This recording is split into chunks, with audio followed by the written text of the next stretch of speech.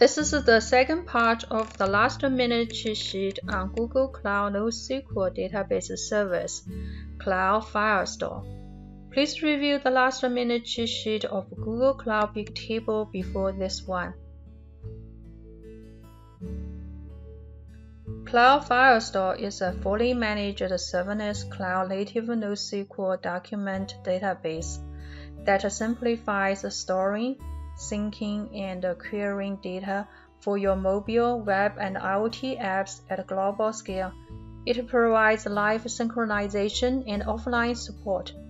Firestore allows you to run sophisticated ACID transactions against your document data. It has automatically multi-region replication and strong consistency. There are two modes in the Firestore: native and Datastore modes. At the time of recording this video, GCP is still using Cloud Datastore in both PCA and PDE exams.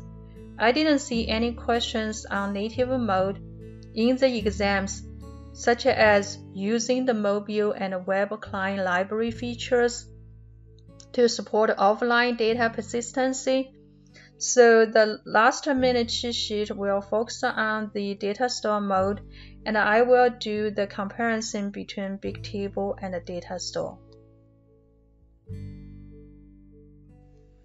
I highlighted the key points of Datastore for the PDE exam.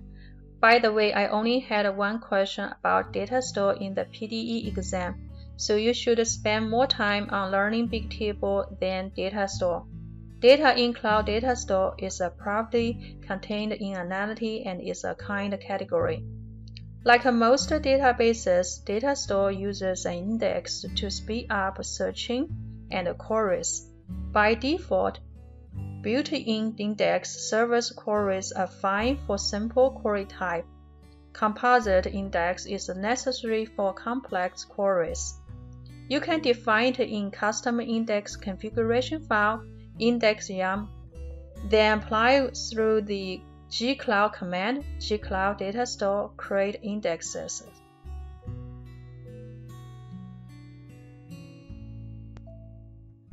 Datastore can scale down to 0 and up to several terabytes. Use cases fit for Datastore are use profiles, product catalogs, and game state.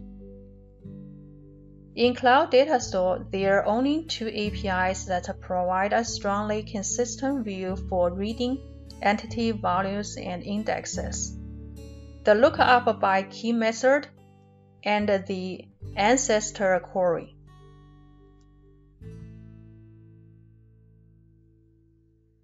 For encryption at rest, you only need to remember Firestore in Datastore mode automatically encrypts all data before it is writing to disk. It is encrypted on the AES and can be used in combination with the client-side encryption. It uses TLS for read-write operations. I didn't have any questions on Datastore's IAM, but review the access control on primitive and predefined rules such as owner, user, viewer, import-export admin, index admin. If you have time, you should also review the best practices on design for scale. As a conclusion, the Cloud Datastore is best for semi-structured transactional data. Bigtable is best for analytical data with heavy read and write events.